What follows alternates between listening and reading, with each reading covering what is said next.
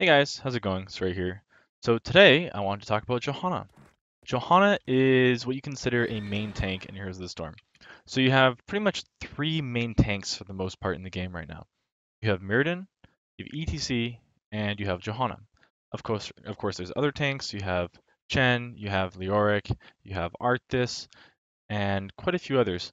But really, it's these three heroes that are really designated as main tanks.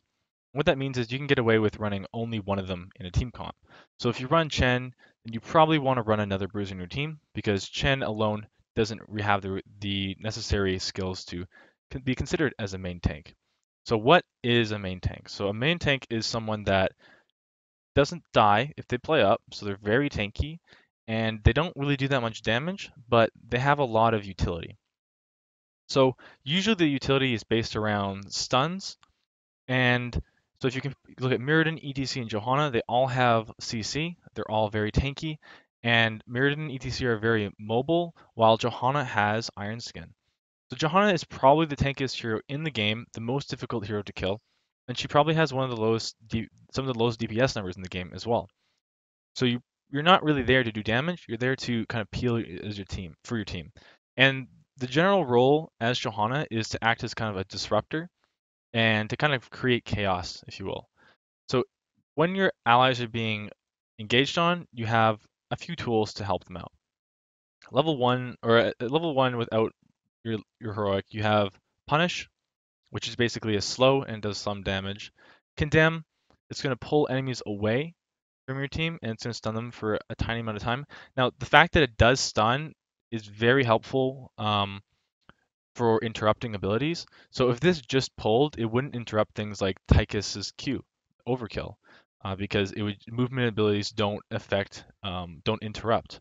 So because it stuns, it does things like interrupt medics, healing ray, and interrupting strafe and things like that. So the part that it does stun, even though it's only for 0.25 seconds, is very important.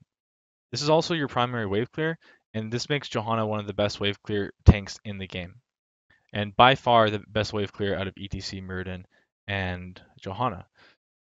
This makes her a very good choice on rotation maps, and so for Tomb of the Spider Queen, Dragonshire, maybe even Infernal Shrines, and kind of weaker on bigger, more global maps where wave clear isn't as important, so say Cursed Hollow, Towers of Doom, and Warhead Junction. Of course, that's not to say that she isn't good on those maps, but you don't need the wave clear as much, and wave clear is a fairly large part of her kit.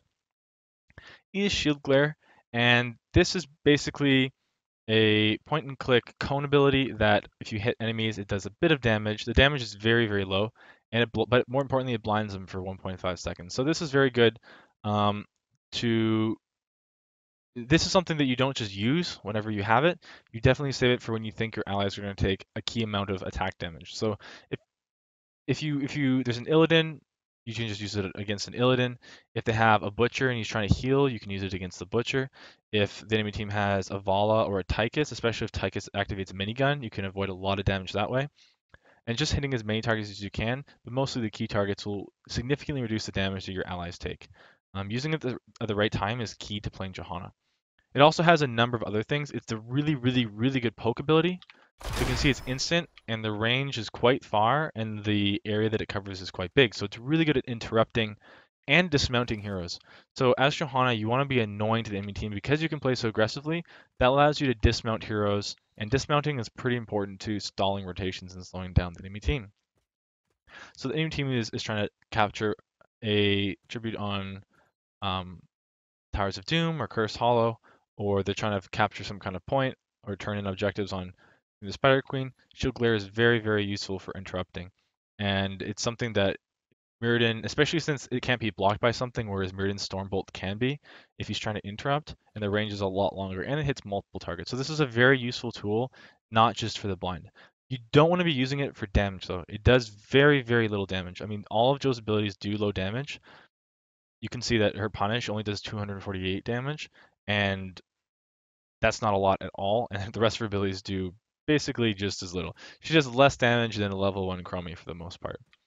However, if she stays on a target with some talents, um, she can be very annoying to deal with and definitely does damage. Now, the last ability that she has is Iron Skin. And when you activate it, it grants you a very hefty shield and it makes you unstoppable. So this is very, very, very useful and is key to playing Johanna properly. So you can use it for a number of things. Of course, you can just use it to avoid damage, but what makes Johanna so good is that she counters a lot of other tanks. Like she counters Muradin, she counters E.T.C for the most part, and that's because she has unstoppable. So she's very good at countering um, heroes that can CC. And by counter, I mean that she's a very good choice to have as a main tank if the enemy team has a lot of CC, because not only is she very tanky, but she has a lot of tools to peel for her allies, and she has Iron Skin, which makes her basically invulnerable to the enemy team for 4 seconds, more or less. The amount of damage, or the amount of health that the shield gives you is a lot. It's, um, almost like 25% of your health, maybe even more sometimes if you get talents, and it's very, very strong. So when do you want to pick Johanna? Well, you want to remember that if you pick Johanna, you don't have damage for that hero. So if you have a Johanna and you have a medic, for example, which is paired often together very often, um, you're going to have very low damage for your team. So if you pick Johanna, you can pick her in any comp, but you just want to make sure that you have the damage to back her up because she does very little damage and she also has very poor engage. So you can see that all of her abilities, she has 0 mobility in her kit. So if you want to walk up to the enemies, you have to pull them in, slow them, and that's all you can do. Until you hit level 10, you have a bit more engage, but still, even at 10, her engage is not nearly as good as, say, Muradin or E.T.C or some kind of other bruiser. So let's go over her talents. Level 1, you have Regen Master, Reinforce, and Righteous Smash. So Johanna doesn't really have mana problems, so therefore you won't need Righteous Smash. Reinforce is a very good version of block. It's better than normal block. It gives 75% and you can store up to 2 charges. And so normal block creates 1 charge every 5 seconds. And you can go into a fight with 2 blocks, right? And then you can get 3 additional blocks from using your abilities. And note these are basic abilities. So uh, it doesn't proc off of. I don't think it procs off Iron Skin. It might actually. It might proc Iron Skin. I should have tested that up before. So we have Regeneration Master. We have Reinforce, and generally you're gonna get Reinforce, but sometimes you can get Regeneration Master. So the reason you don't really want Regeneration Master is that it doesn't give you that much health regen, and it takes a long time to stack up. 30 globes is a lot, especially on larger maps. So you'd only really want to take this talent or think about it on Infernal Shrines. Maybe on Brax's Holdout, Tomb of the Spire Queen, Dragonshire. Those are pretty much only the maps that you're going to want to get this talent, and you want to consider it. So Reinforce is probably still better. So if they have a lot of auto attack based heroes, such as Vala or Sergeant Hammer, something like that, then Reinforce is going to be better. But if they have a hero like Tychus or Zarya or Tracer, who just attacks so quickly that the block churches are useless, you don't want to get Reinforce. You probably want to go Regeneration Master, even if it's a map that you wouldn't want to take it on. Remember that since the charges last forever, a quick little tip is that you should go into base at the fountain when you start the game and use 2 abilities so that you enter the game with 2 block charges. And then it's a tiny little buffer that you can use. So level 4, you have Amplified Healing, Roar, Eternal Retaliation, and Laws of Hope. So Laws of Hope is standard.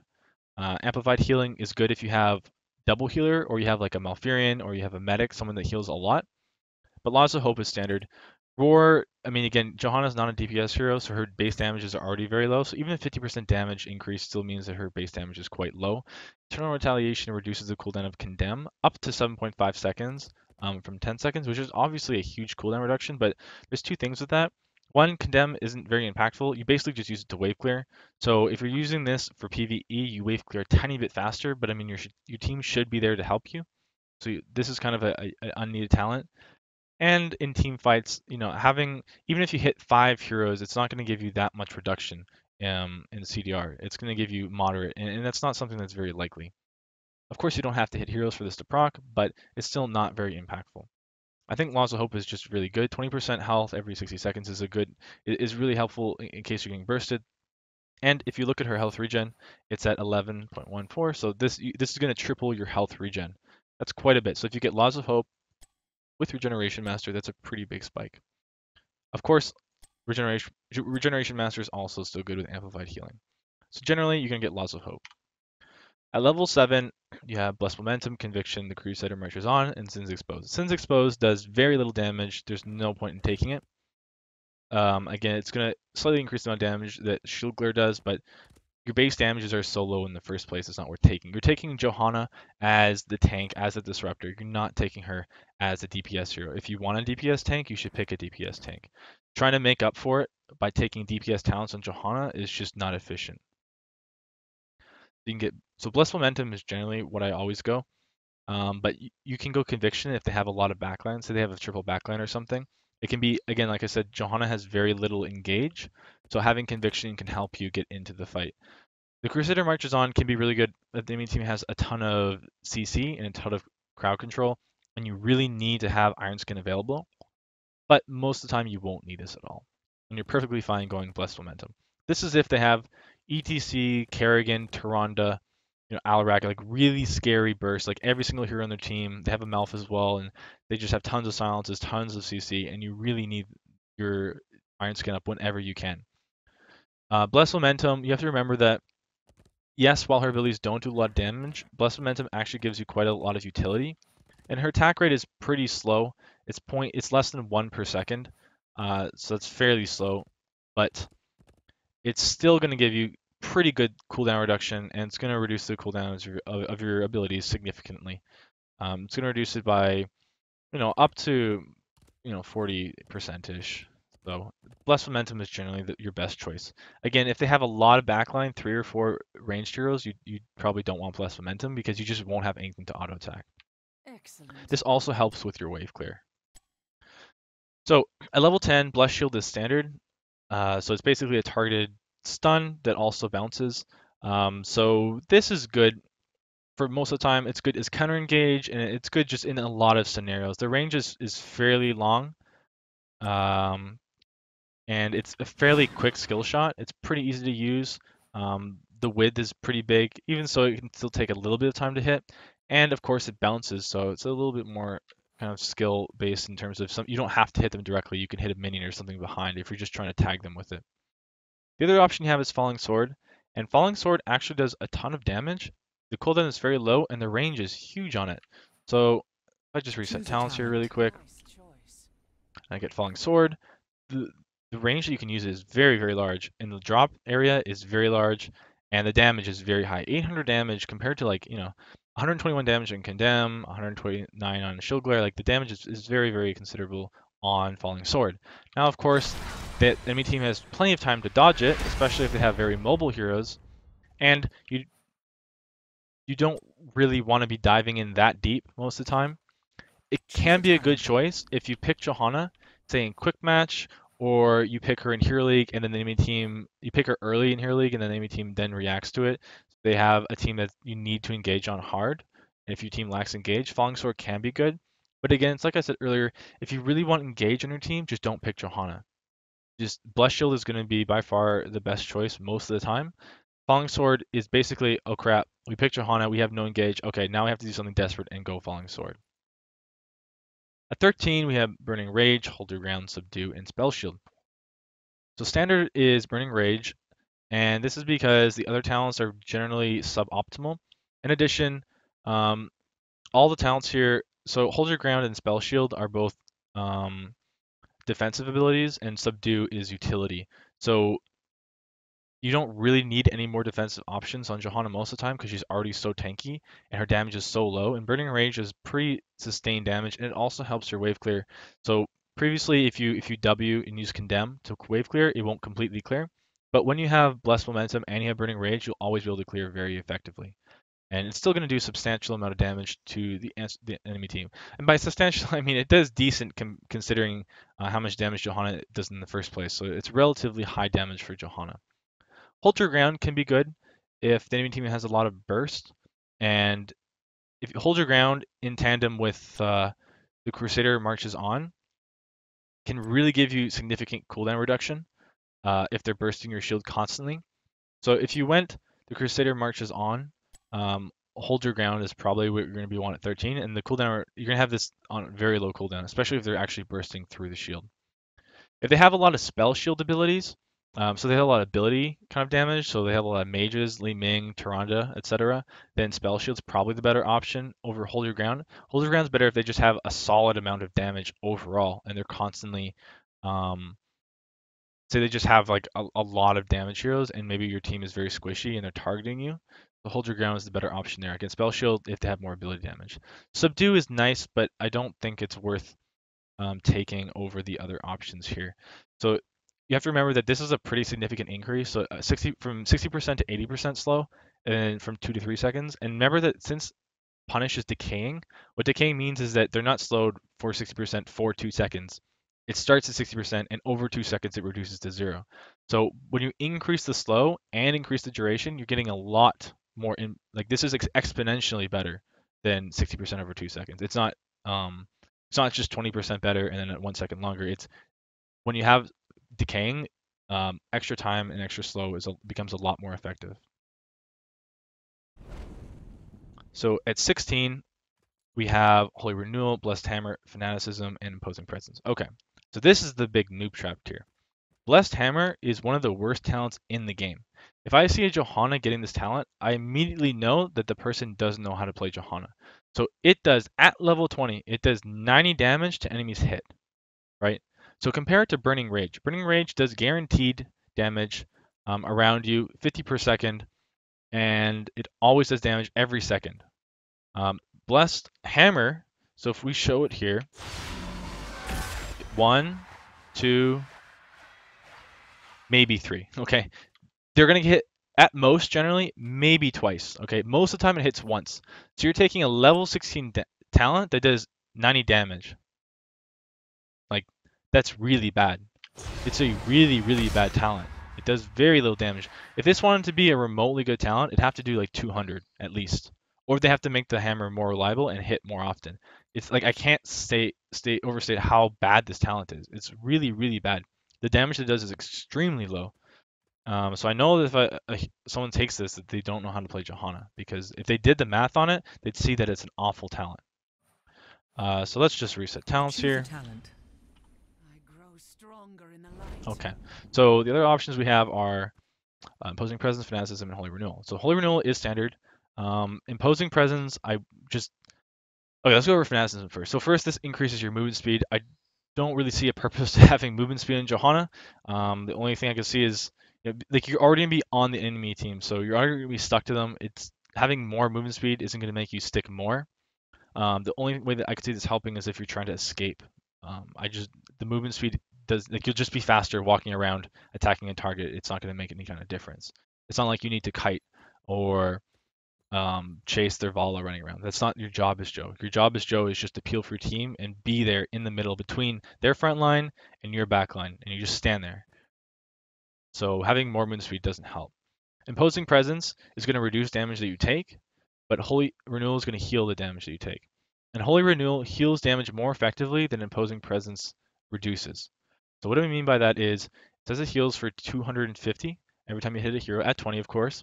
So this equates to, what it should say is, this talent heals you for about 4.7% of your max health per enemy hit. Okay, so if you hit 5 heroes, that's going to heal you for close to 25% of your max health. Say it's 5%, and that's quite a bit. Okay, so you can heal yourself on a 12-second cooldown, and it's reduced if you have less momentum. So let's say that 12 seconds is going to be like, say, 8 seconds. You're going to heal yourself for 20% max health on like an 8-second cooldown, at least 20%, right? That's really strong. Remember that Laws of Hope, we got it because it was so good, because it heals for 20% once a minute, okay, over 4 seconds. So you can see that Holy Renewal is very, very powerful. If you get Amplified Healing as well, that affects Holy Renewal, and you're going to heal for 30% max health. It's about 6% per hero hit. So 30% of your max health if you hit 5 heroes. That's a huge amount of health that's healed, and I think that it's way more effective than Imposing Presence. So level 20, we have Heaven's Fury, Radiating Faith, Indestructible, and Storm Shield. Indestructible is by far the talent you're going to take most of the time. Basically makes you invulnerable for 5 seconds when you would die otherwise. This is not only going to win you a lot of fights, especially late game. Remember that level 20 means that your death timers are like over 60 seconds. So being able to live through a fight and not get bursted is very important. Even if they don't have a lot of burst damage, this talent is still extremely good. it means that they can't focus you first. They can never burst you down ever. So if they burst you down, you win the fight because you pop indestructible and you just don't die.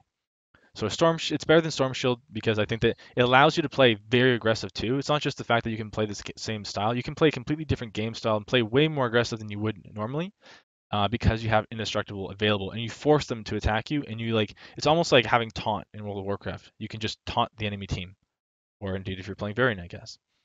Radiating Faith is bad. It just slightly increases the sun duration. Enemies hit. It's just not a good option.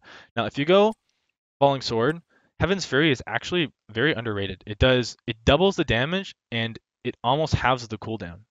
So this is extremely effective if you have Falling Sword, especially if your team's lacking damage. Now, if you're Falling Swording in and you're just dying, obviously Indestructible is still better, and I still think Indestructible is good most of the time, the vast majority of the time.